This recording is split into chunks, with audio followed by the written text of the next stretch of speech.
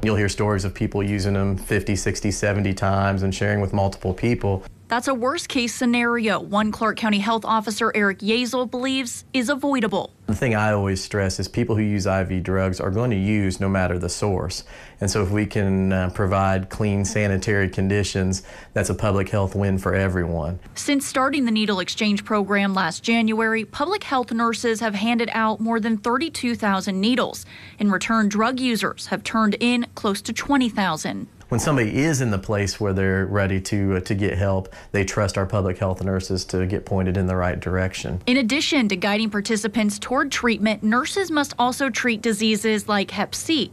Clark County had 321 confirmed cases in 2017.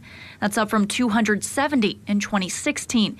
Yazel says the increase means more people are getting tested.